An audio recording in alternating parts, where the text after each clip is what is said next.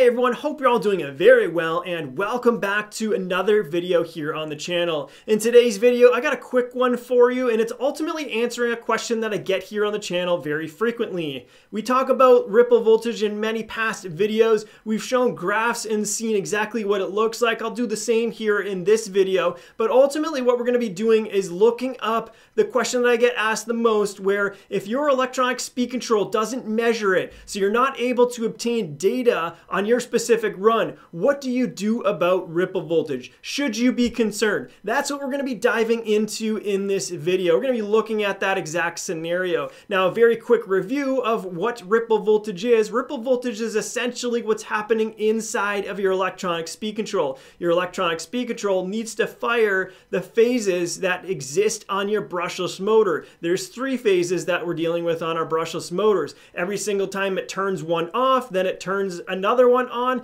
When it goes through this cycle of on-off, every time that your battery is being loaded with an on cycle, you're going to have a voltage drop. And then what happens is it goes back to a resting point, a resting voltage, and that voltage is going to be higher. So the difference between these two values of voltage when a circuit is fired on versus off is what essentially ripple voltage is. Now that's a fairly simplistic way of looking at it in order to get us started here in this video. Now, when we're dealing with ripple voltage, what we'd expect is there's certain variables that can contribute to ripple voltage and increase its potential to be over the amount that you'd want to see, which is generally about 10% of your nominal voltage. Anything in excess of 10%, and that's going to be a problem. However, if we can't measure it, we don't know exactly where we're at. So what we need to do is look at the characteristics of our setup, and that first looks at things like how much load are you loading up your electronic speed control. If you're using a 150 amp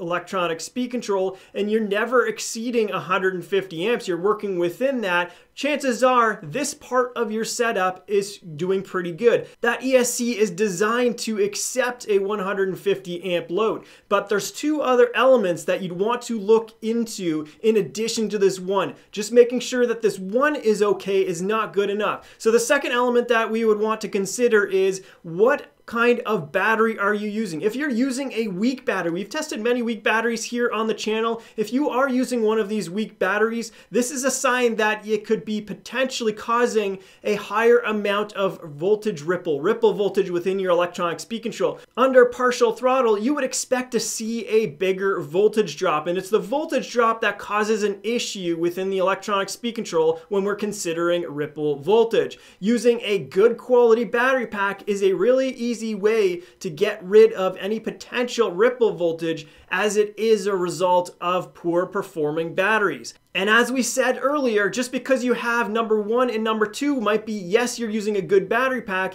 and yes, you're working with a relatively low amount of overall current, whether it's peak or continuous, for the specific electronic speed control's rating, this doesn't mean that you're okay. We do need to look at that third element, and the third element is essentially the length of your input leads.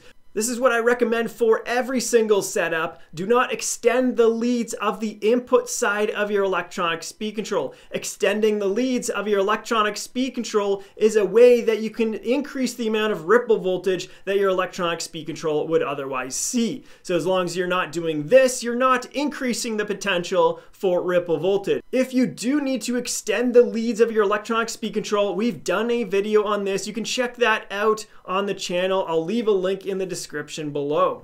Those are the three elements to check within your system to see if you have or should have a concern for ripple voltage in your setup. You got to keep in mind that all electronic speed controls are designed to handle the basic setup. When we get into concerns relating around ripple voltage, this is when you're extending those leads, when you're really pushing the ESC hard, and you're using poor performing battery packs. All of these in combination could end up making it in such a way where there is risk to your electronic speed control due to ripple voltage. Now, if this still doesn't make you feel comfortable and you want to do something to make sure that you minimize the amount of ripple voltage, what you can do is you can add capacitor banks to your electronic speed control. You can use the exact same link that I'm linking below in order to go through that process. Well guys, that pretty well sums it up for the ripple voltage conversation. Now I do have a question for you guys about the charger power supply that you guys are using. Now one of the things that I have done many times in the past is I've modified power supplies that come from PCs or servers in order to work with your typical radio controlled charger. Would you guys want to see a video on the rough workings of how this is done?